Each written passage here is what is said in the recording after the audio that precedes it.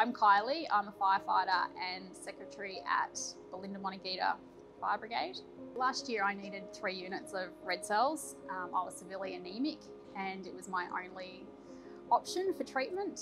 Prior to having the blood transfusion, I was really fatigued, low energy, getting short of breath when I was just sort of doing very little strenuous activity, having irregular heart rates, stopping me doing sort of a lot of things that I really wanted to do. I'd really encourage anyone who can donate to get out there and do it. There's so many people who can't donate for various reasons, and you just never know when you or someone you love may need blood products. People like myself who've used blood products are so grateful to those of you that can donate and do donate.